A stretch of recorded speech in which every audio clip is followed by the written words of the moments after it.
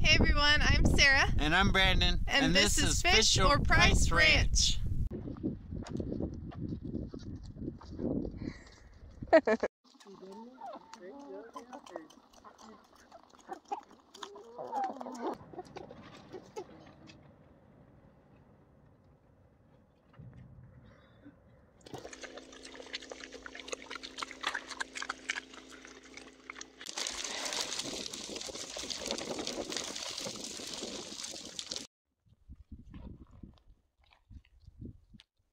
Hey everyone, welcome back. I'm Sarah with Fish or Price Ranch. First off, please don't forget to subscribe and like this video.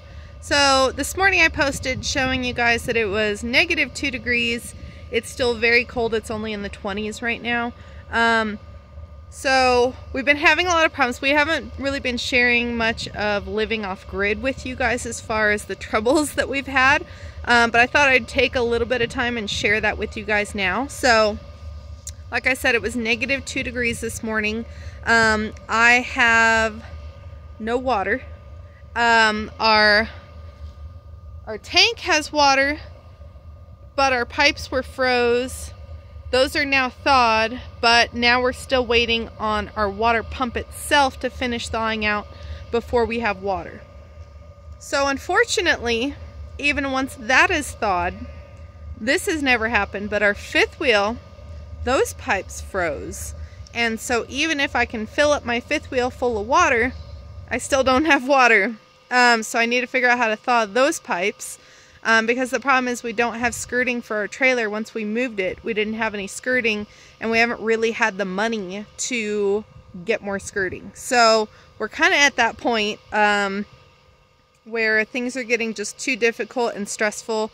So we're going to be making some major changes here coming up pretty quick. I'll talk about those in a minute. So also not having water, all the goats' waters, all the pigs, the chickens, everybody's water is solid ice, the rabbits, so nobody has water. So it's not just us. And the problem is because we're off grid, we can't just go in the house, fill up hot water, and take it out to the animals. We don't have water. So it's something that we're fighting a lot with, and we're literally only like not even a week away, and our windy season is going to start. And then here we are in our fifth wheel, and it shakes the fifth wheel so bad.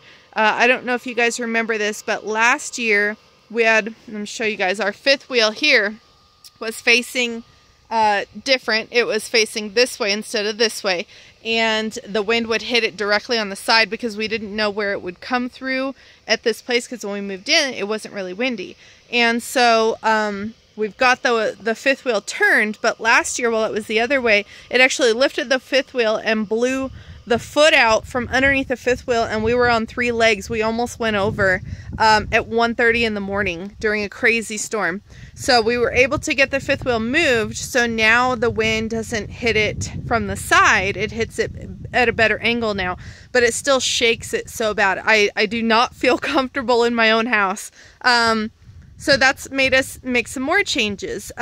So I'm freezing right now. I'm going to see if we got water yet, but I'll show you guys a little bit about what we're dealing with with the animals. I had to go out and break all the ice and get them all out of the water tubs, and so I'm hoping it's already almost 5 o'clock at night and we still don't have water. So the sun is going to be going down really soon. It's right behind me here.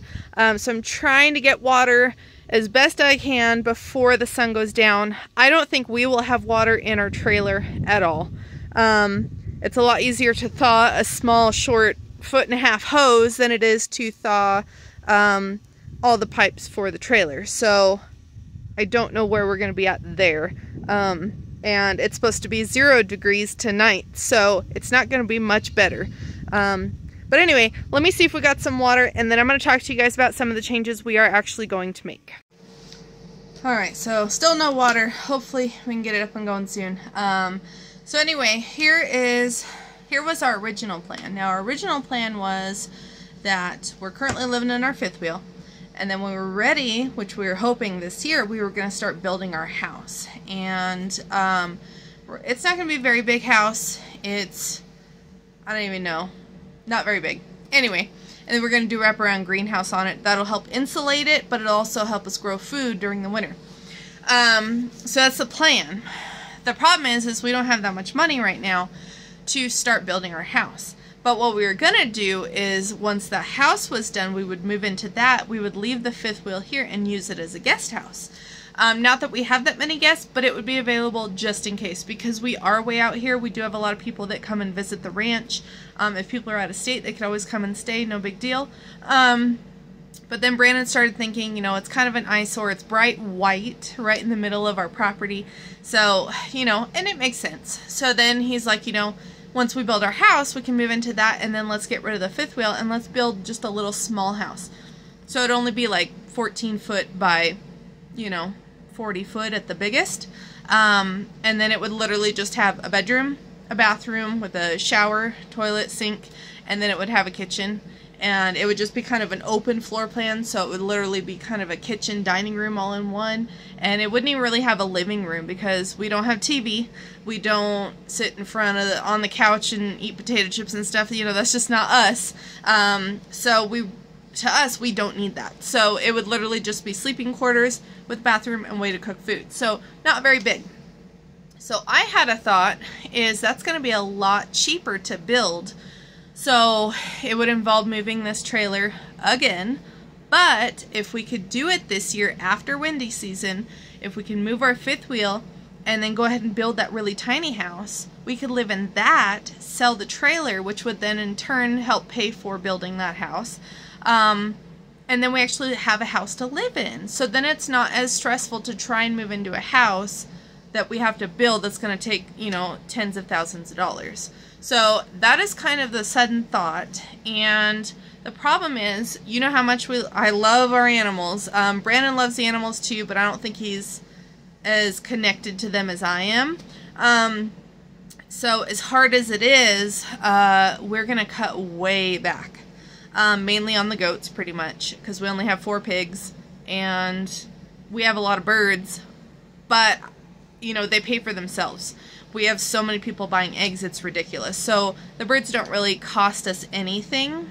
And, you know, the dogs and the cats protect the ranch from rodents and then other predators. So, and then the rabbits, of course, they pay for themselves as well.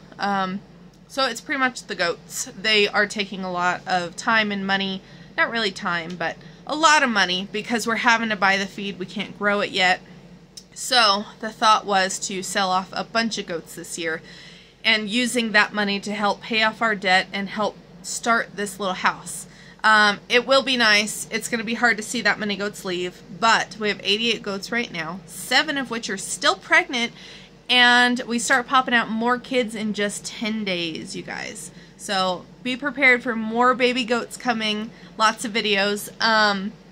But currently, 88 goats is what's on the property.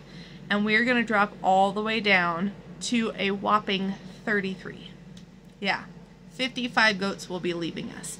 And that's not including whatever kids are about to pop up. So on average, if they all twin, that's 14 more kids. We may keep 2. We'll just wait and see what we get. But I want to keep at least a couple because they are out of Paladin and we haven't had any kids by him yet. So we'll be keeping, I would say, at least 2. So that would put us at 35 goats. That's a drastic drop in our population of goats out there. We've had at least 45 to 50 goats at all times for the last almost 2 years, I guess. So it will look very empty. But with that said, like I said, we'll pay off some of our debt.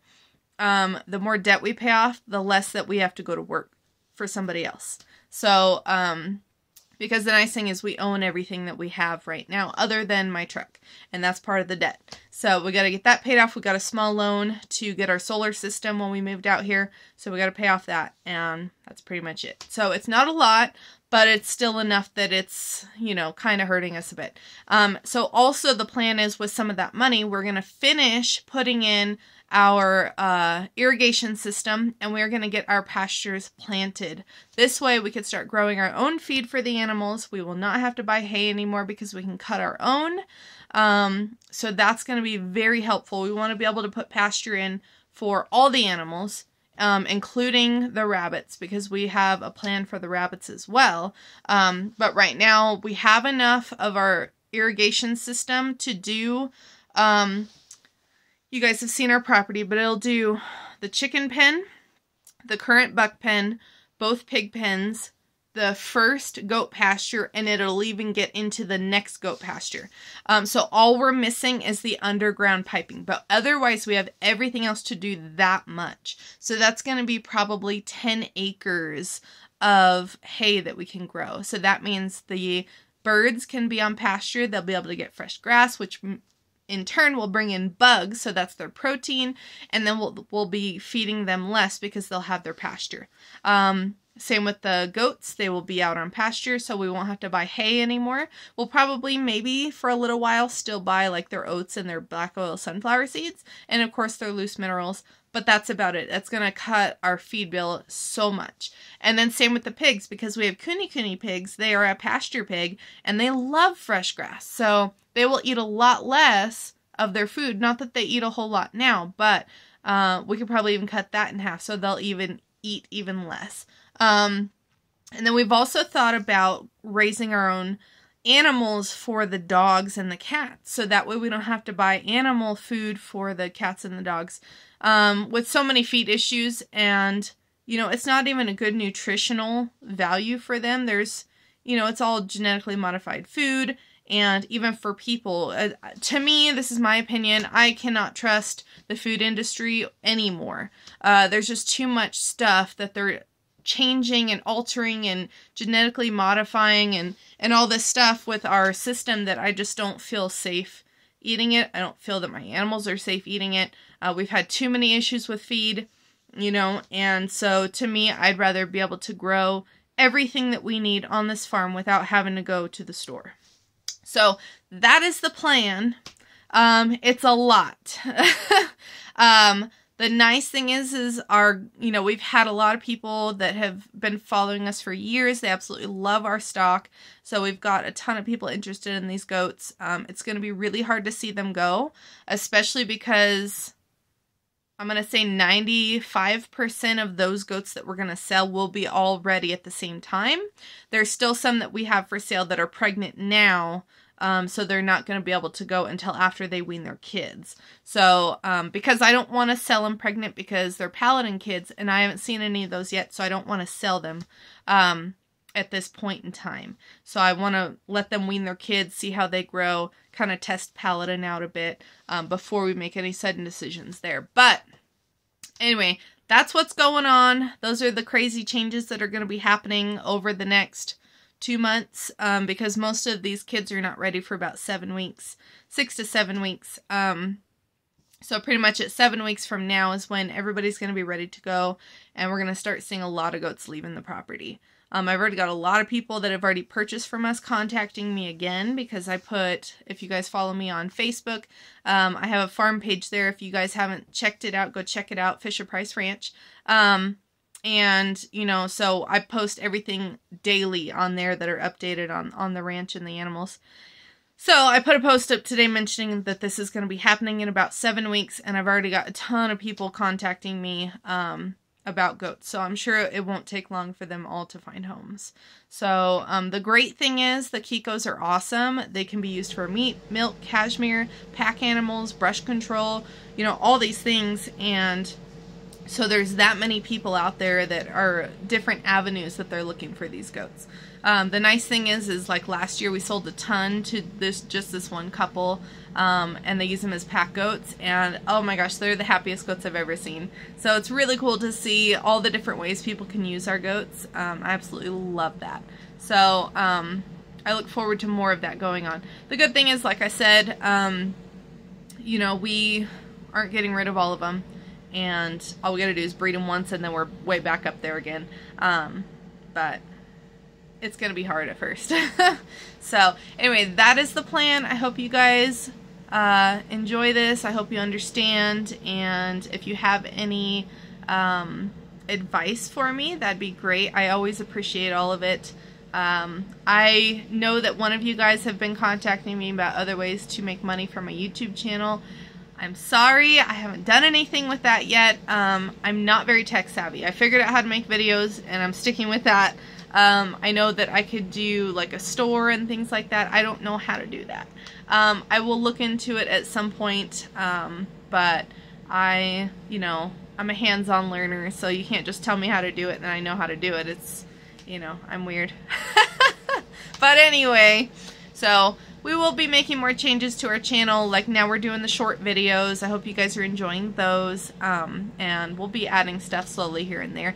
And the good thing is spring is just around the corner. We're going to start gardening. I cannot wait for that. So that's more food that we do not have to go to the store for. So anyway, thank you guys again so much for watching, and we'll see you again real soon.